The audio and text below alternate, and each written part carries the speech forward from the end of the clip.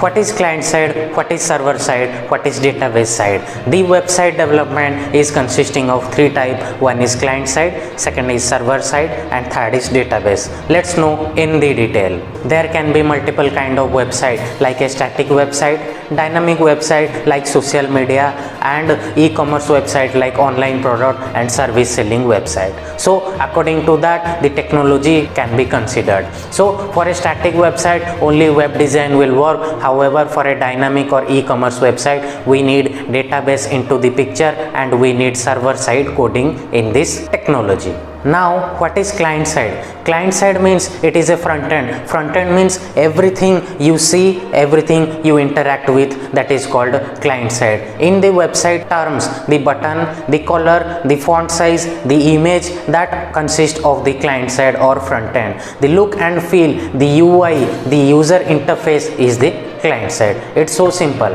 While the designer will do the client side technology like HTML, CSS, JavaScript, jQuery, then after the designer will give that code to the developer. Now it's part to develop the website, the backend part or the server side part. The server side technology like PHP, like .NET, they do the website dynamic, they do different functionality. Let's say in the client side technology, you have made a form, contact form. So whatever a user will fill in that form, that data should go to somewhere. How the data will go to somewhere? How a button, when a button is being clicked, what thing will be happen?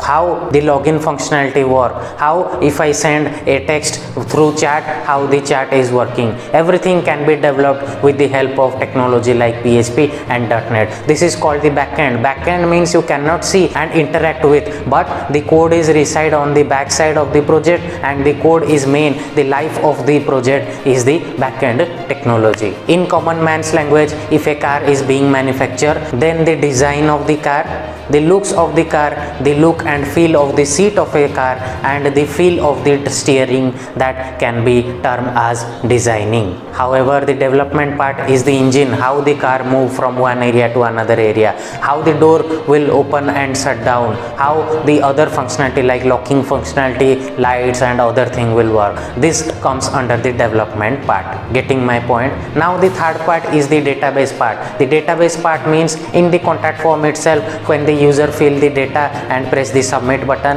the data will go to somewhere. Where the data will go? The data will go to the database. Database, as the name suggests, it store only the data inside the website. So if we store that data in the database, the data can be accessed anywhere with easy and neatly. So the database is coming into the picture. Everything you need in your website like login information, user account, images, content, you can store over the database, and whenever you need, you can extract that data and show into the web page. It's so simple. So I told you the three technology work here. One is client side, server side, database side. Together we mix all this and we can create a website. However, some designer are like front-end designer, some developers are like back-end developers, and some are like database manager. All together, if a person knows all the things, then he will be termed as a full stack developer. So here I told the three layers, the three important aspects of a website development and design. If you like this kind of video, you can check out my other videos in my playlist. Right now I'm signing out from this video. We'll see you in this next video. Thank you. Have a good day. Bye bye.